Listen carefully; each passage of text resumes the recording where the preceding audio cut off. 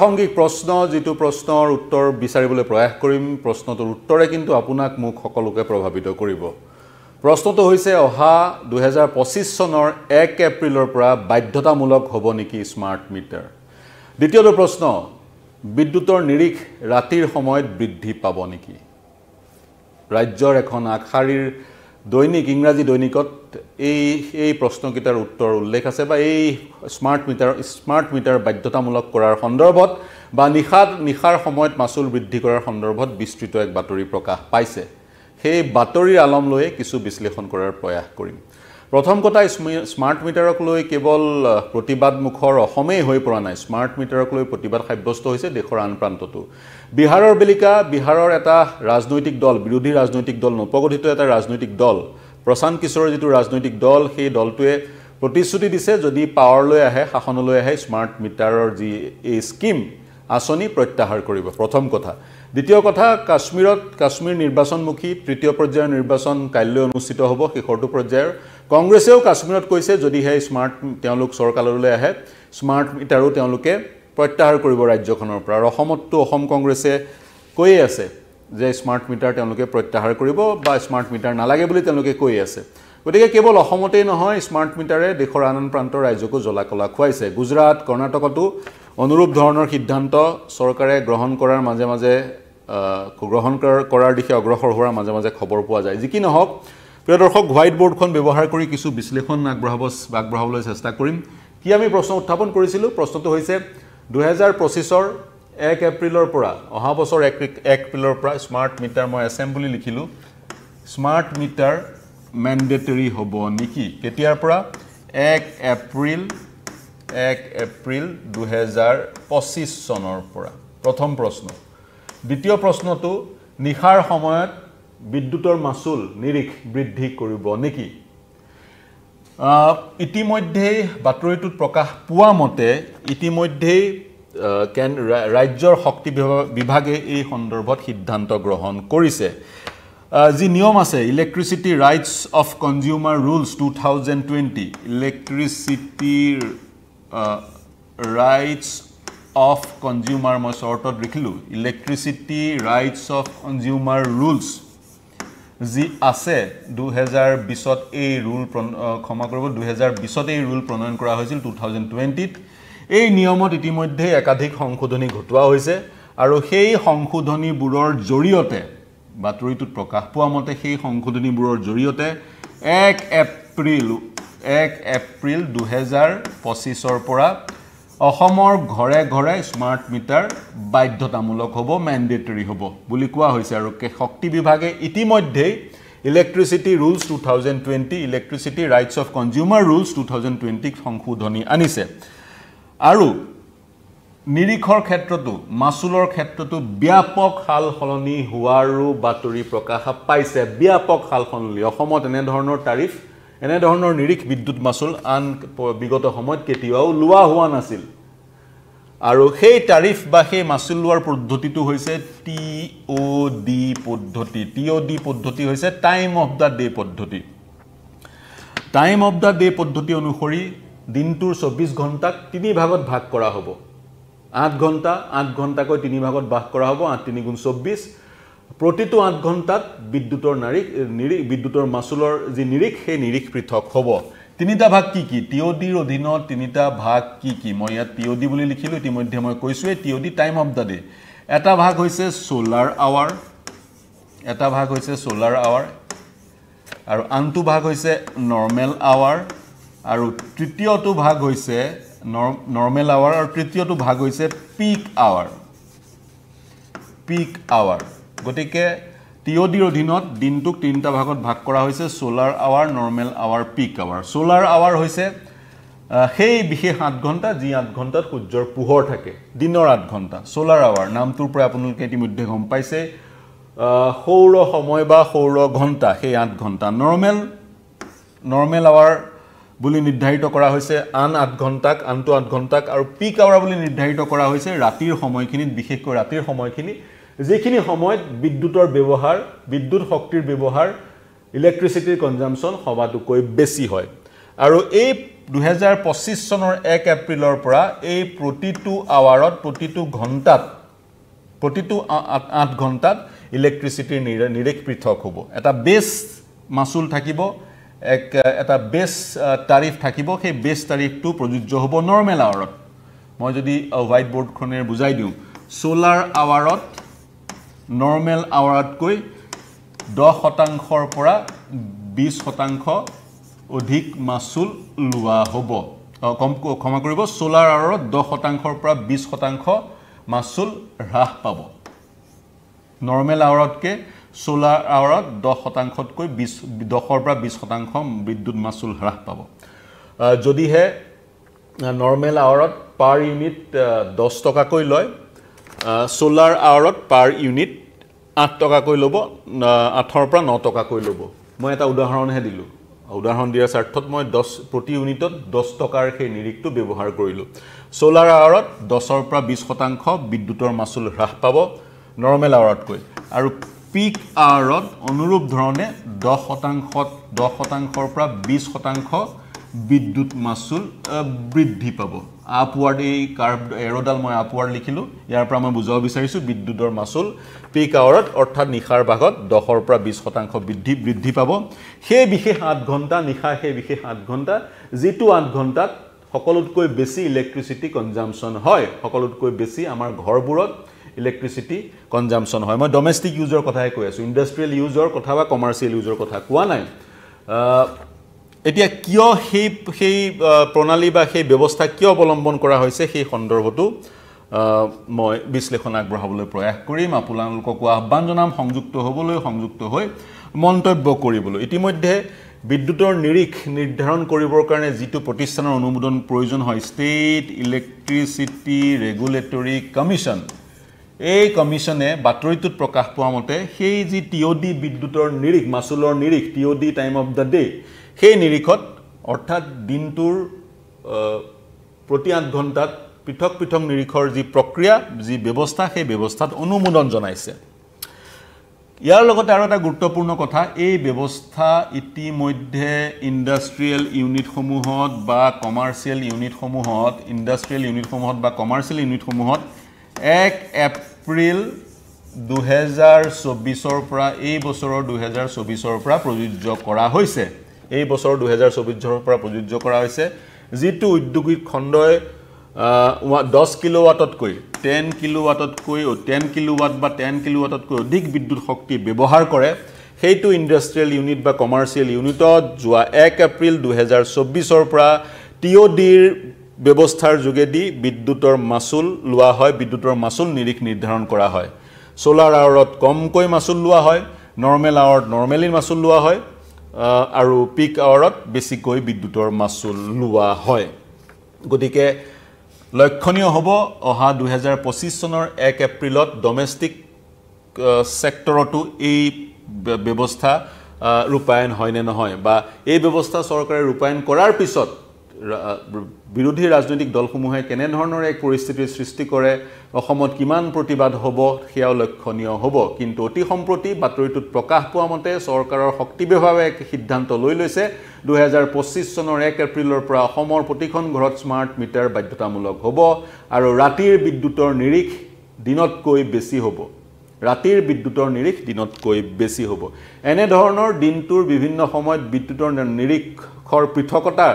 বিদ্যুতৰ মাসুলৰ নিৰিখৰ পৃথকতাৰ যি ব্যৱস্থা পৃথকে লোৱাৰ ব্যৱস্থা এই ব্যৱস্থা বিশ্বৰ বিভিন্ন প্ৰান্তত বিশ্বৰ বিভিন্ন দেশত ৰূপায়ণ কৰা বহু বছৰ আগতে হৈছিল আৰু এনে ধৰণৰ পদ্ধতি ৰূপায়ণ কৰি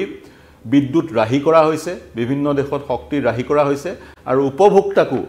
উপভোক্তায়ো কিছু অধিকাৰ বিদ্যুৎ ব্যৱহাৰৰ ক্ষেত্ৰত তেওঁলোকে পূৰ্বতকৈ অতিৰিক্ত অধিকাৰ লাভ কৰিছে কেনেকৈ লাভ কৰিছে সেই সন্দৰ্ভত এতিয়া বিশ্লেষণ আগবঢ়াব বিচাৰিম বা বিশ্লেষণ আগবঢ়াবলৈ প্ৰয়াস কৰিম শক্তি খণ্ডই ক'ব বিচাৰে টিঅডি প্ৰক্ৰিয়াৰ যোগেদি আমাৰ যি ৰিনিউৱেবল এনাৰ্জি আছে নিউ ৰিনিউৱেবল এনাৰ্জি আছে সৌৰ শক্তিৰ দ্বাৰা যি বিদ্যুৎ উৎপন্ন হয় সেই বিদ্যুৎক আমাৰ যি গ্ৰিড সিস্টেম সেই গ্ৰিড সিস্টেমত সংলগ্ন কৰিব পৰা যাব আমাৰ যি ইন্টিগ্ৰেটেড গ্ৰিড সিস্টেম আছে যি সিস্টেমত সেই শক্তি সঞ্চয় হয় এই ব্যৱস্থাটোত এনআৰডিৰ যি শক্তি নন ৰিনিউৱেবল এনাৰ্জিৰ পৰা যি বিদ্যুৎ এনাৰ্জি উৎসৰ পৰা যি বিদ্যুৎ উৎপাদন হয় সেই বিদ্যুৎটো ইন্টিগ্ৰেট কৰিব পৰা যাব বা সংলগ্ন কৰিব পৰা যাব তাৰ সমান্তৰালকৈ দিনৰ ভাগত এতিয়া উপভোক্তাৰ যদি মই প্ৰসংগটোলৈ আহো কনজিউমাৰ সকলৰ প্ৰসংগলৈ আহো কনজিউমাৰ সকলে এই ব্যৱস্থাপনাৰ যোগেদি বৈদ্যুতিক এপ্লায়েন্সেছ সমূহ বৈদ্যুতিক সঁজুলি বা সামগ্ৰীসমূহ ব্যৱহাৰৰ ক্ষেত্ৰত তেওঁলোকে এক অধিকাৰ পাব তেওঁলোকে নিজাকৈ সিদ্ধান্ত গ্ৰহণ কৰিব পাৰিব উদাহৰণ স্বৰূপে দিনৰ ভাগত যি সময়ত বিদ্যুতৰ নিৰিখ কম থাকিব ইলেক্ট্ৰিচিটিৰ টেৰিফ যি সময়ত কম থাকিব সেই সময়ত তেওঁলোকে যিবোৰ সামগ্ৰীত বেছিকৈ বিদ্যুৎ শক্তিৰ প্ৰয়োজন সেই সামগ্ৰীবোৰ ব্যৱহাৰ কৰাৰ পৰিকল্পনা কৰিব পাৰিব আৰু যেতিয়া ৰাতিৰ সময়ত ইলেক্ট্ৰিচিটি টেৰিফ বেছি থাকিব তেতিয়া বেছিকৈ ইলেক্ট্ৰিচিটি কনজিউম কৰা এপ্লায়েন্সেছ সমূহ তেওঁলোকে ব্যৱহাৰ কৰাৰ পৰা বিৰত থাকিব পাৰিব আৰু এনে ধৰণৰ ঘৰুৱা ব্যৱস্থাপনাৰ যোগেদি তেওঁলোকে তেওঁলোকৰ বিদ্যুৎ মাচুল ৰাহি কৰিব পাৰিব প্ৰথম কথা আৰু দ্বিতীয় কথা দিনৰ সময়ছোৱাত যি সময়ত বিদ্যুতৰ তাৰিফ কম হ'ব সেই সময়ছোৱাত সোলাৰ এনাৰ্জি যোগেদি বিদ্যুৎ শক্তি ঘৰসমূহত বিভিন্ন হাউসহোল্ডসমূহত সোলাৰ এনাৰ্জি যোগেদি বিদ্যুৎ শক্তি বিতৰণ কৰিব পৰা যাব যোগান ধৰিব পৰা যাব আৰু দিনৰ ভাগত যেহেতু বিদ্যুতৰ মাচুল কম থাকিব বিভিন্ন লোকে বিদ্যুতৰ মাচুল কম হোৱাৰ কাৰণে তেওঁলোকে ইলেক্ট্ৰিচিটিৰ কনজাম্পশন বৃদ্ধি কৰিব আৰু সেই বৰ্ধিত ইলেক্ট্ৰিচিটি কনজাম্পশন তেওঁলোকৰ ক'ৰ পৰা আহিব সোলাৰ এনাৰ্জিৰ পৰা আহিব গতিকে যদিহে সোলাৰ এনাৰ্জিৰ অপটিমাম ইউটিলাইজেশ্যন দিনৰ সময়ছোৱাত কৰিব পৰা যায় যেটো সময়ত বিদ্যুতৰ মাচুলৰ নিৰিখ কম হৈ থাকিব তেতিয়া আমাৰ যি আন বিদ্যুৎ উৎপাদনৰ সোৰ্সসমূহ থাৰ্মেল পাৱাৰ বা হাইডেল পাৱাৰ সেই সমূহত হেঁচা কম পৰিব গোটেই ব্যৱস্থাপনাটো গোটেই প্ৰণালীটোক আমি এই প্ৰক্ৰিয়াৰ যোগেদি সৌৰ শক্তিলৈ শিফট কৰিব পৰাৰ এক অৱকাশ আছে বুলি বিশ্লেষকসকলে মন্তব্য কৰে গতিকে আপোনালোকে ধৰিব পাৰিছেই কিয় এই ব্যৱস্থাটো কৰাৰ চৰকাৰে পৰিকল্পনা কৰিছে বিশেষজ্ঞসকলে মই যদি পুনৰ বুজাই দিওঁ পুনৰ কওঁ দিনৰ ভাগত ইলেক্ট্ৰিচিটিৰ তাৰিফ যি সময়ত ইলেক্ট্ৰিচিটিৰ বিদ্যুতৰ মাচুল যি সময়ত কম হৈ থাকিব সেই সময়ত কনজিউমাৰে উপভোক্তাই বেছিকৈ বিদ্যুৎ শক্তি ব্যৱহাৰ কৰিব বিচাৰিব কাৰণ মাচুল কম হৈ থাকিব কম পইচাত তেওঁলোকে বেছিকৈ বিদ্যুৎ শক্তি ব্যৱহাৰ কৰিব পাৰিব আৰু দিনৰ ভাগত ঘৰবোৰত সৌৰ শক্তিৰ যোগেদি বিদ্যুৎ যোগান ধৰাৰ সেই ব্যৱস্থাটো থাকিবই গতিকে যি সময়ত বিভিন্ন লোকে মাচুল কম হোৱাৰ কাৰণে অধিক বিদ্যুৎ কনজিউম কৰিব অধিক বিদ্যুৎ শক্তি ব্যৱহাৰ কৰিব সেই সময়ত সেই বিদ্যুৎ তেওঁলোকে সৌৰ শক্তিৰ পৰা পাব যেটো হৈছে এটা নতুন নৱীকৰণ শক্তিৰ উৎস গতিকে সেই প্ৰক্ৰিয়াৰ যোগেদি আমি আমাৰ প্ৰকৃতিকো বচাব পাৰিম প্ৰকৃতিকো ৰক্ষা কৰিব পাৰিম আৰু সমান্তৰালকৈ ৰাতিৰ পিক আৱাৰত যেটো সময়ত পিক আৱাৰ বুলি কোৱা হয় ৰাতিৰ সময়টো যি সময়ত ইলেক্ট্ৰিচিটিৰ কনজাম্পশন বেছি হয় সেই সময়ত ইলেক্ট্ৰিচিটিৰ মাচুলৰ নিৰিখ বেছি হৈ থকাৰ কাৰণে উপভোক্তাসকলে কমকৈ ইলেক্ট্ৰিচিটিৰ যি এপ্লায়েন্সেছ সমূহ বিদ্যুৎ শক্তিৰ যোগেদি যিবোৰ সামগ্ৰী পৰিচালিত হয় যিবোৰ সঁজুলি পৰিচালিত হয় সেইবোৰ কমকৈ ব্যৱহাৰ কৰিব আৰু কমকৈ ব্যৱহাৰ কৰাৰ কাৰণে তেওঁলোকৰ ইলেক্ট্ৰিচিটি কনজাম্পশন কম হ'ব ইলেক্ট্ৰিচিটি কনজাম্পশন কম হোৱাৰ কাৰণে তেওঁলোকক কম বিদ্যুৎ যোগান ধৰিব লাগিব আৰু ৰাতিৰ ভাগত বিদ্যুৎ যোগান ধৰাৰ মূল উৎস হৈছে হাইডেল পাৱাৰৰ পৰা উৎপন্ন হোৱা শক্তিসমূহ বিদ্যুৎ শক্তিসমূহ বা থাৰ্মেল পাৱাৰৰ পৰা উৎপন্ন হোৱা বিদ্যুৎ শক্তিসমূহ থাৰ্মেল পাৱাৰৰ পৰা যি বিদ্যুৎ উৎপন্ন হয় কয়লা জ্বলাই যি বিদ্যুৎ শক্তি উৎপন্ন কৰা হয় সেই প্ৰক্ৰিয়াটো কিন্তু এনভাইৰনমেন্টাল ফ্ৰেন্ডলি নহয় পলিউশন হয় প্ৰদূষণ হয় আৰু আমাৰ যি পৰিবেশ সেই পৰিবেশকো বিনষ্ট কৰে গতিকে এনভাইৰনমেন্টাল ফ্ৰেন্ডলি বা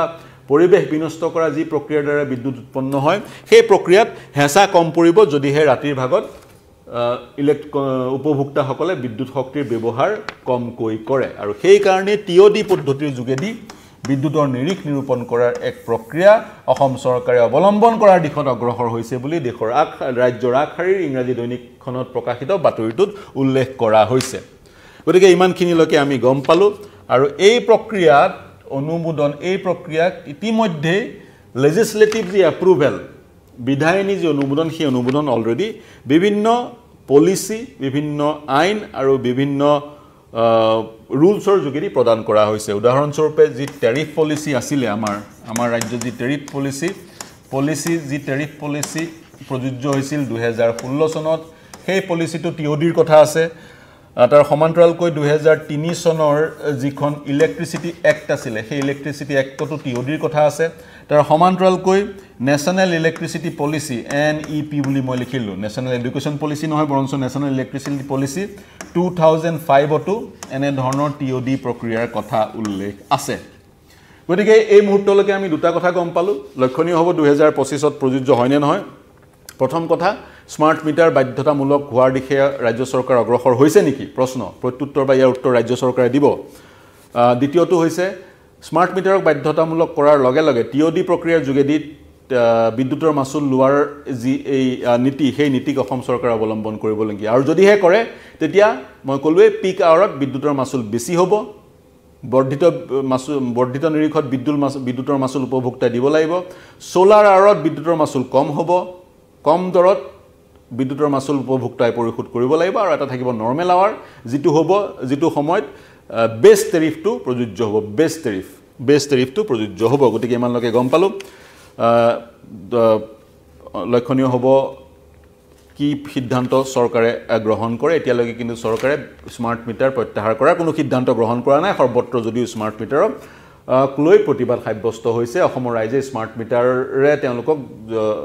অত্যাধিক বিদ্যুৎ মাচুল স্মাৰ্ট মিটাৰৰ কাৰণে তেওঁলোকে অত্যাধিক বিদ্যুৎ মাচুল দিবলগীয়া হৈছে বুলি বিভিন্ন সময়ত তেওঁলোকে অভিযোগ উত্থাপন কৰিছে এতিয়া স্মাৰ্ট মিটাৰ সন্দৰ্ভত দুটা কথা কৈ বিশ্লেষণ সামৰিম স্মাৰ্ট মিটাৰ হৈছে এনে এটা মেচিন এনে এটা যন্ত্ৰ যিটো যন্ত্ৰই আপোনাৰ মোৰ ইলেক্ট্ৰিচিটি কনজাম্পশন মেজাৰ কৰে আমি যিমানখিনি বিদ্যুৎ শক্তি ব্যৱহাৰ কৰোঁ সেই পৰিমাণটোৰ জোখ ৰাখে নিৰীখ ৰাখে কিমান ইউনিট ব্যৱহাৰ কৰিলোঁ নিৰীখ ৰাখে আৰু তাৰ পিছত যিমান ইউনিট আমি ব্যৱহাৰ কৰিলোঁ সেই ইউনিটৰ ভিত্তিত আমালৈ বিদ্যুতৰ বিল আহে ইলেক্ট্ৰিচিটি বিল আহে যদিহে আমি 400 ইউনিট ব্যৱহাৰ কৰিলোঁ 1 ইউনিটত যদি 1 টকা তেতিয়া আমি 400 টকা বিদ্যুতৰ মাচুল পৰিশোধ কৰিব লাগিব স্মাৰ্ট মিটাৰে আমাৰ ইলেক্ট্ৰিক কনজাম্পশনৰ যি হিষ্ট্ৰী যি ৰেকৰ্ড সেই ৰেকৰ্ড মেজাৰ কৰে কিন্তু স্মাৰ্ট মিটাৰক লৈ ইমান হৈছৰ কিয় সৃষ্টি হৈছে পূৰ্বতে আছিল ডিজিটেল মিটাৰৰ আগত আছিল এনালগ মিটাৰ ডিজিটেল মিটাৰেও আমাৰ যি বিদ্যুৎ শক্তিৰ ব্যৱহাৰ সেই ব্যৱহাৰৰ নিৰীখ ৰাখিছিল কিমান বিদ্যুৎ শক্তি আমি ব্যৱহাৰ কৰিলোঁ তাৰ হিচাপ ৰাখিছিল কিন্তু ডিজিটেল মিটাৰৰ ক্ষেত্ৰত সেই যিমান আমি ডিজিটেল মিটাৰ যিটো ৰেকৰ্ড হৈছিল আমাৰ ইলেক্ট্ৰিচিটি কনজাম্পশন সেই ৰেকৰ্ডটো অটোমেটিক্যালি স্বয়ংক্ৰিয়ভাৱে ডিসকমলৈ ডিস্ট্ৰিবিউশন কোম্পানীলৈ অসমৰ ক্ষেত্ৰত এপিডিসিএল লৈ নগৈছিলে এজন মিটাৰ ৰিডাৰ আপোনাৰ ঘৰলৈ আহে ডিজিটেল মিটাৰটোত যি ৰেকৰ্ড হৈ থাকে ফিগাৰ আমি কিমান কনজাম্পশন কৰিলোঁ কিমান ইউনিট কনজাম্পশন কৰিলোঁ সেই ফিগাৰটো তেওঁলোকে নোট কৰি লৈ গুচি যায় লিখি লৈ গুচি যায় ডিসকম নিজৰ অফিচত জমা দিয়ে আৰু তেওঁ দিয়া তথ্য অনুসৰি বিল জেনাৰেট হয় কিন্তু মিটাৰ ৰিডাৰৰ সমগ্ৰ প্ৰক্ৰিয়াটো আঁতৰাই এপিডিসিএল বা আন ডিসকম প্ৰতিষ্ঠানসমূহে ডিস্ট্ৰিবিউশন কোম্পানীসমূহে স্মাৰ্ট মিটাৰ সংস্থাপন কৰিব বিচাৰিছে স্মাৰ্ট মিটাৰ এষ্টাব্লিছ কৰে এটা টু ৱে কমিউনিকেশ্যন এইটো স্মাৰ্ট মিটাৰ এইটো হৈছে আপোনাৰ ঘৰখন আৰু এইটো হৈছে ডিসকম কোম্পানীটো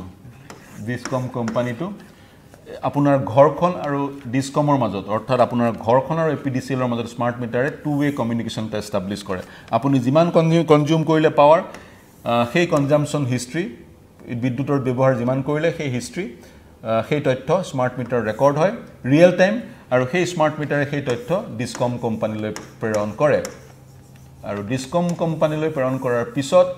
এক পদ্ধতিৰ যোগেদি সেই তথ্য আপোনাৰ মোবাইল ফোনলৈ আহে ৰিয়েল টাইমত আৰু মোবাইল ফোনত এটা এপৰ যোগেদি আপুনি কিমান সময়ত কিমান বিদ্যুৎ কনজাম্পশন কৰিলে সকলো তথ্য পায় সিম্পল এটা টেকনলজি সকলো তথ্য আপুনি লাভ কৰিব পাৰে আৰু এই স্মাৰ্ট মিটাৰ সংস্থাপন কৰাৰ যি এই প্ৰক্ৰিয়া যি এই নীতি কেন্দ্ৰীয় চৰকাৰৰ ৰিভেম্পড ডিস্ট্ৰিবিউশন সেকশন স্কিম RDSS ৰ অধীনত কেন্দ্ৰীয় শক্তি মন্ত্ৰণালয়ৰ RDSS স্কিমৰ অধীনত সমগ্ৰ দেশতে স্মাৰ্ট মিটাৰ সংস্থাপনৰ জাননী জাৰি কৰা হৈছিল ৰাজপত্ৰিত জাননী জাৰি কৰা হৈছিল আৰু সময়সীমাও বান্ধি দিয়া হৈছিল 2025 ডিসেম্বৰৰ ভিতৰত বা 26 ডিসেম্বৰৰ ভিতৰত স্মাৰ্ট মিটাৰ সমগ্ৰ দেশতে সংস্থাপিত কৰিব লাগিব এনে ধৰণৰ নিয়ম বনোৱা হৈছিল তাৰ সমান্তৰালকৈ REC লিমিটেড আৰু power corporation finance লিমিটেডক smart meter সংস্থাপনৰ দায়িত্ব বা স্মাৰ্ট মিটাৰ সংস্থাপনৰ নোডেল এজেন্সি হিচাপে এই দুটা প্ৰতিষ্ঠানক দায়িত্ব প্ৰদান কৰা হৈছিল নোডেল এজেন্সি স্মাৰ্ট মিটাৰ সংস্থাপনৰ নোডেল এজেন্সি REC আৰু PCFL কেন্দ্ৰীয় শক্তি মন্ত্ৰালয়ৰ অধীনৰ এই দুটা PSU তাৰ সমান্তৰালকৈ মনিটৰিং এজেন্সি এটাও প্ৰতিষ্ঠা কৰা হৈছিল কেন্দ্ৰীয় শক্তি মন্ত্ৰালয়ৰ আণ্ডাৰত মনিটৰিং এজেন্সিটোৰ নাম হৈছে energy efficiency service limited ESSL এই দুটা হৈছে স্মাৰ্ট মিটাৰ সংস্থাপনৰ nodal agency REC private limited আৰু PCFL আৰু ESSL হৈছে স্মাৰ্ট মিটাৰ সংস্থাপনৰ মনিটৰিং এজেন্সি আৰু স্কিমটো হৈছে RDSS ৰিভেম্পড ডিস্ট্ৰিবিউচন সেকশন স্কিম এটো হৈছে কেন্দ্ৰীয় শক্তি মন্ত্ৰালয়ৰ এক আঁচনি এই তিনিটা হৈছে কেন্দ্ৰীয় শক্তি মন্ত্ৰালয়ে স্থাপন কৰা তিনিটা PSU দুটাক দায়িত্ব দিয়া হৈছে নোডেল এজেন্সিৰ কামৰ আৰু এটাক দায়িত্ব দিয়া হৈছে মনিটৰিঙৰ কামৰ আৰু PPP মুডত পাব্লিক প্ৰাইভেট পাৰ্টনাৰশ্বিপত এই স্মাৰ্ট মিটাৰ সংস্থাপনৰ কাম ব্যক্তিগত প্ৰতিষ্ঠান যেনে Tata power Adani genus power HPL ইত্যাদি দিয়া হৈছে আৰু সমগ্ৰ কামটোৰ কাৰণে কেন্দ্ৰীয় চৰকাৰে সমগ্ৰ দেশতে স্মাৰ্ট মিটাৰ সংস্থাপনৰ কাৰণে কেন্দ্ৰীয় চৰকাৰে বাজেট আউটলে নিৰ্ধাৰণ কৰিছে প্ৰায় 3 লাখ কোটি টকাৰ বাজেট আউটলে তেওঁলোকে নিৰ্ধাৰণ কৰিছে আৰু অনাগত 5 বছৰত প্ৰায় 97,000 কোটি টকা PPP মোডৰ যোগেদি চৰকাৰে বিনিয়োগ কৰাৰ চিন্তা চৰ্চা কৰিছে গতিকে স্মাৰ্ট মিটাৰৰ যি এই ব্যৱস্থা কেন্দ্ৰীয় চৰকাৰৰ আঁচনিৰ যোগেদি কৰা হৈছে আৰু তাৰ সমান্তৰালকৈ টাৰিফৰ যিটো কথাটো আহিছে 1000 ইউনিট বা 1000 ওয়াট বা 1 কিলোৱাট যদি আপুনি 1 ঘণ্টাৰ কাৰণে কনজিউম কৰে 1 কিলোৱাট বা 1000 ওয়াটৰ এটা ইলেক্ট্ৰিকেল এপ্লায়েন্স যদি আপুনি 1 ঘণ্টাৰ কাৰণে ব্যৱহাৰ কৰে আপুনি তেতিয়া 1 ইউনিট ইলেক্ট্ৰিচিটি কনজিউম কৰিলে বা 1 ইউনিট বিদ্যুৎ শক্তি ব্যৱহাৰ কৰিলে বুলি ক'ব পৰা যায় থুলমূলকৈ এইটোৱেই হৈছে হিচাপ প্ৰিয় দৰ্শক স্মাৰ্ট মিটাৰক লৈ অসমত বিভিন্ন লোকে প্ৰতিবাদ সাব্যস্ত কৰিছে বিভিন্ন লোকে অভিযোগ উত্থাপন কৰিছে স্মাৰ্ট মিটাৰে অত্যাধিক স্মাৰ্ট মিটাৰৰ যোগেদি অত্যাধিক বিল আহিছে অত্যাধিক ইলেক্ট্ৰিচিটি বিল আহিছে পূৰ্বতে ডিজিটেল মিটাৰত একেই ইলেক্ট্ৰিচিটি কনজাম্পচনৰ যোগেদি সিমানখিনি বিল অহা নাছিল এনে ধৰণৰ অভিযোগ উত্থাপন হৈছে কেৱল অসমতেই নহয় গুজৰাট কৰ্ণাটক সকলোতে এনে ধৰণৰ অভিযোগ উত্থাপন হৈছে গুজৰাটত কি কৰা হৈছে স্মাৰ্ট মিটাৰ সংস্থাপন কৰা হৈছে কিন্তু লগে পূৰ্বৰ ডিজিটেল মিটাৰটো আঁতৰাই দিয়া হোৱা নাই গুজৰাটৰ বিভিন্ন চহৰত পূৰ্বৰ ডিজিটেল মিটাৰটো আছে স্মাৰ্ট মিটাৰটো আছে গতিকে ৰাইজক এটা সুযোগ দিয়া হৈছে দুইটা মিটাৰ কম্পেয়াৰ কৰি চাবলৈ অসমৰ বেলিকা ডিজিটেল মিটাৰটো উঠাই দিয়া হৈছে আৰু স্মাৰ্ট মিটাৰটো সংস্থাপন কৰা হৈছে আৰু স্মাৰ্ট মিটাৰ সংস্থাপনৰ সময়ত উপভোক্তাৰ সৈতে কোনো ধৰণৰ কনসালটেশন কৰা হোৱা নাই সুধা হোৱা নাই অনুমতি লোৱা হোৱা নাই উপভোক্তাৰ ঘৰলৈ যায় কৰ্তৃপক্ষ আৰু ঘৰলৈ গৈ যাক সংস্থাপনৰ দায়িত্ব দিয়া হৈছে যিটো প্ৰতিষ্ঠানক সেই প্ৰতিষ্ঠানটোৰ প্ৰতিনিধি ঘৰবোৰলৈ গৈ কোনো অনুমতি নোলোৱাকৈ স্মাৰ্ট মিটাৰ সংস্থাপিত কৰি গুচি আহে গতিকে স্মাৰ্ট মিটাৰ এটা বৰ্তমান দেখা পোৱা গৈছে বিৰোধীও প্ৰতিবাদ সাব্যস্ত কৰিছে স্মাৰ্ট মিটাৰ ইংৰাজী যাক কোৱা হয় এলবাৰ্টাছ এৰাউণ্ড দি নেক বুলি যিটো ইংৰাজীত যিষাৰ কথা আছে এলবাৰ্টাছ এৰাউণ্ড দি নেক সদৃশ হৈছে নেকি সেই ডিঙিৰ এলবাৰ্টাছ চৰাইটো ডিঙিত যেনেকৈ ওলমি গৈছিলে সেই বিখ্যাত ইংৰাজী নভেলখনত সেই অনুৰূপ ধৰণে অসম চৰকাৰৰ ডিঙিটো সেই এলবাৰ্টাছ স্মাৰ্ট মিটাৰ এলবাৰ্টাছ চৰাইত সদৃশ স্মাৰ্ট মিটাৰ অসম চৰকাৰৰ ডিঙিত লম্ভিছে নেকি এই মুহূৰ্তৰ এটা প্ৰাসংগিক প্ৰশ্ন প্ৰিয় দৰ্শক মই এই বিশ্লেষণৰ সামৰণি মাৰিব লাগিব আপোনালোকে এই বিশ্লেষণ কেনে পালে প্ৰাসংগিক প্ৰশ্নটো বাতৰি কাকতখনত যি ধৰণে উল্লেখ আছে 2025 1 এপ্ৰিলৰ ভিতৰত অসম চৰকাৰে স্মাৰ্ট মিটাৰ বাধ্যতামূলক কৰিব নেকি প্ৰথম কথা দ্বিতীয় কথা ৰাতি নিশাৰ সময়ত বিদ্যুতৰ মাচুল 2025 1 এপ্ৰিলৰ পৰা বৃদ্ধি হ'ব নেকি বা দিনটোৰ বিভিন্ন সময়ত যদি বিদ্যুতৰ মাচুল পৃথক হয় তেনে স্থলত উপভোক্তা উপকৃত হ'বনে নহয় এই তিনিটা প্ৰশ্ন প্ৰাসংগিক প্ৰশ্ন আপোনালোকৰ পৰা উত্তৰ বিচাৰিম প্ৰত্যুত্তৰ বিচাৰিম এই বিশ্লেষণ কেনে পালে সেই সন্দৰ্ভত আপোনালোকৰ পৰা মন্তব্য বিচাৰিম আপোনালোকৰ মন্তব্য প্ৰত্যুত্তৰ আমাৰ কাৰণে চালিকা শক্তি স্মাৰ্ট মিটাৰৰ যিকোনো বাতৰিৰ কাৰণে বা বাতৰি আনৰ বাতৰিৰ কাৰণে বা বিশ্লেষণৰ কাৰণে চাই থাকিব নিউজ 18 অসম নৰ্থ ইষ্ট কেৱল স্মাৰ্ট মিটাৰে নহয় দেশ ৰাজ্য বিশ্বৰ সকলো বাতৰিৰ কাৰণে চাই থাকিব নিউজ 18 অসম